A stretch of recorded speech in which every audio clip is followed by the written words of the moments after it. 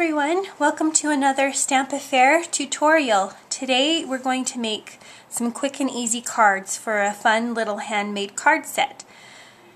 We're going to go ahead and start with some plain white cardstock, and this card base measures 4 1/4 by 3 3/4. And I've gone ahead and rounded the bottom ends so that it just kind of gives it a nice finished look.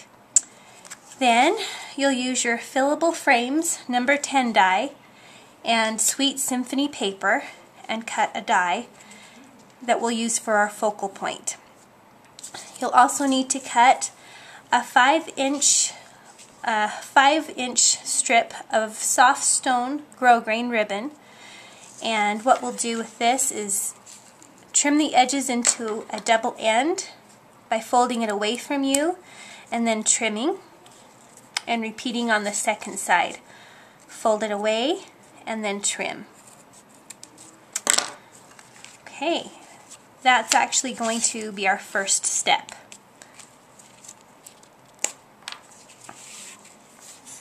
I use liquid glue for my fabric, my ribbon, my buttons, just about everything. So I'm just going to lightly add a strip of glue across the upper portion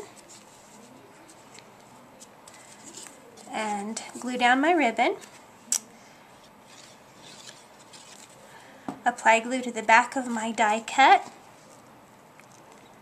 and directly apply that over the center of the ribbon.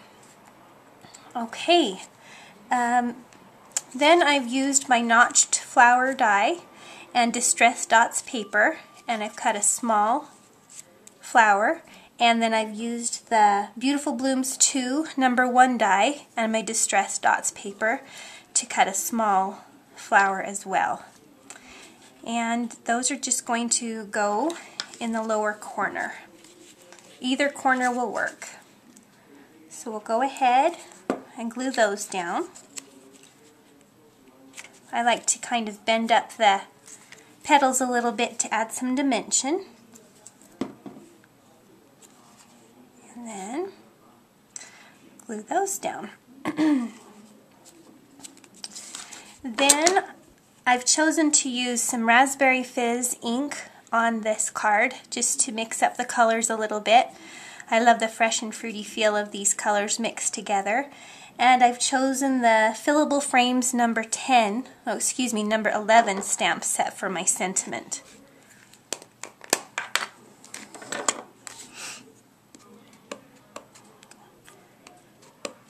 Ink that up really good and just stamp your sentiment to the left of your flowers. And there you've got your sentiment. I love the sweet sayings in these that Heather's come up with. They're just perfect. Okay, then what we'll do is go ahead and apply the button to the center. I've used Raspberry Fizz, once again, just to bring in some fresh, fun colors.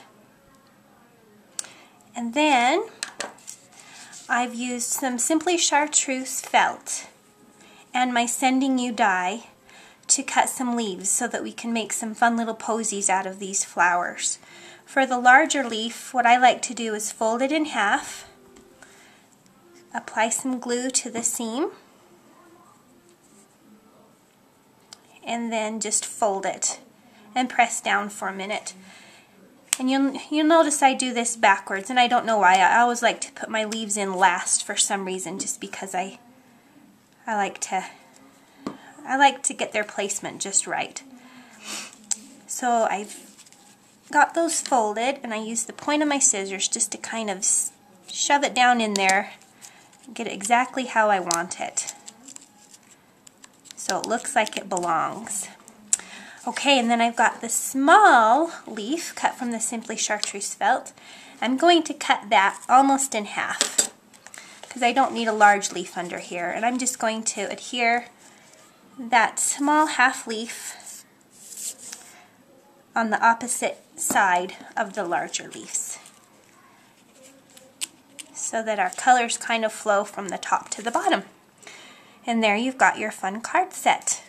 all you've got to do to mix it up is to change your Sweet Symphony paper, change your Distress Dots paper, change your ink color, and change your button color. And you can make 5 or 6 cards that tie in beautifully together. Okay, to finish up our fun, quick and easy card set, we're going to embellish a clear box that we can fill with envelopes and our handmade cards. I've cut a 2 1/4 inch strip of Distress Dots paper. I've cut it to fit down the length of the box, and I've trimmed the end into a double end. I've cut another strip of a 5 inch strip of soft stone grosgrain. I've trimmed that end into a double V or a double end, and then I've attached it to the center of that strip. I used my Sweet Symphony paper once again and the Fillable Frames number 10 die. I'm going to adhere that right to the center of our strip. And then I've just used the same dies that we used on our card set. Notched Flowers, Beautiful Blooms 2 number 1, and Sending You. And our Sweet Symphony paper, Distress Dots, and some Simply Chartreuse felt. I'm going to layer those together, make them nice and dimensional, and top them with a Hibiscus Burst button. A Hawaiian Shores button. And that tops it off. It ties our colors in together, and our card set is ready to present to a friend. Hope you have fun. Thanks so much for stopping by.